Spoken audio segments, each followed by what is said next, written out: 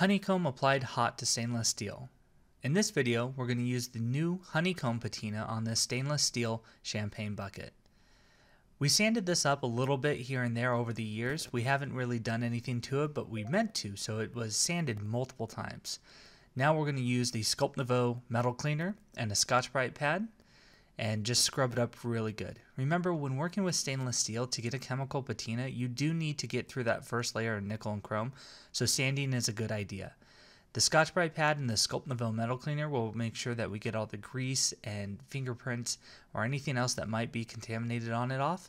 So just make sure you scrub it up really good. I like to use circular motions, but in this kind of design, it's kind of inevitable to have to do some linear.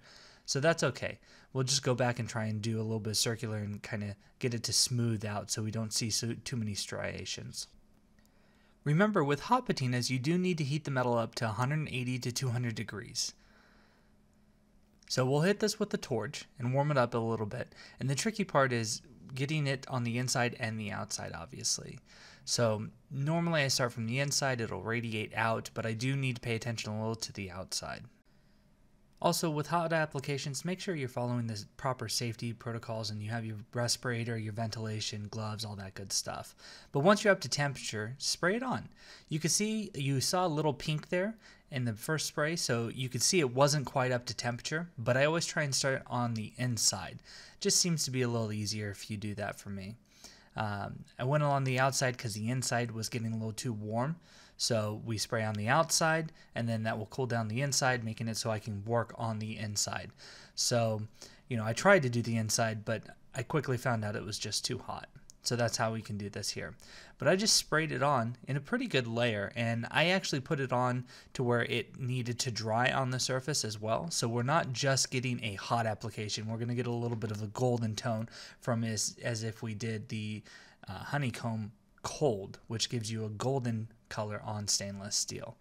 But essentially you just spray it up real good, and I'm going to heat it up now just to dry it. But you can see I'm swirling it around to try and coat the entire bottom because I've put enough in there to where it'll coat the bottom. Put a little extra in there, but overall I'm just trying to cover the surface. Once I've rinsed and dried this off, that is what I was left with. It's a beautiful little rainbow tone in there. Kind of looks a mixture of kind of rustic and a rainbow-esque. So I wanted to seal this in with a color lock to help seal in those colors best I can. And again, spraying into a object that's kind of a bucket formation like this, or into a sink, or anytime, you got to be conscientious of when you spray it in, it's going to want to come back out. So make sure you're not hovering right over the top of it, and give yourself plenty of space here. Now remember, color lock won't keep 100% of your colors. Some of them will fade, but it's the best one that we have offered, obviously, but the best one that we could find on the market as well to help hold these colors in.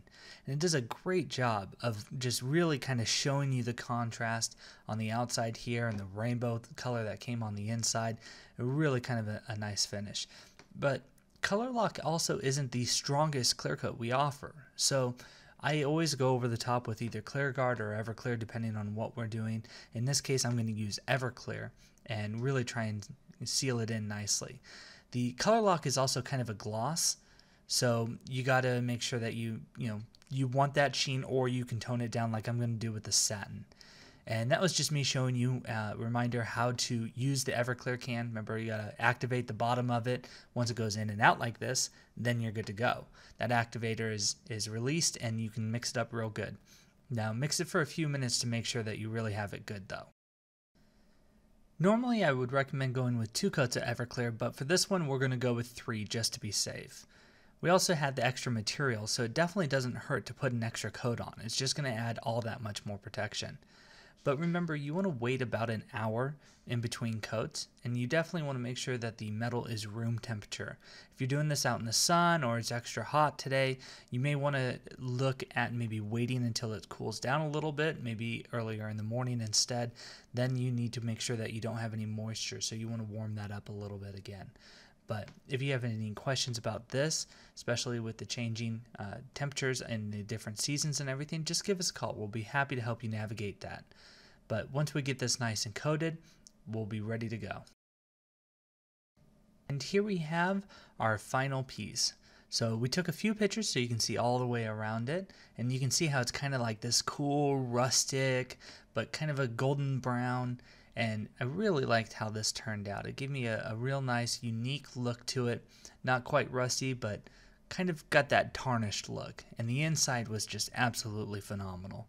Got a little rusty look down at the bottom there, but that rainbow all around the surface on kind of towards the top is absolutely phenomenal. So really happy with how this turned out.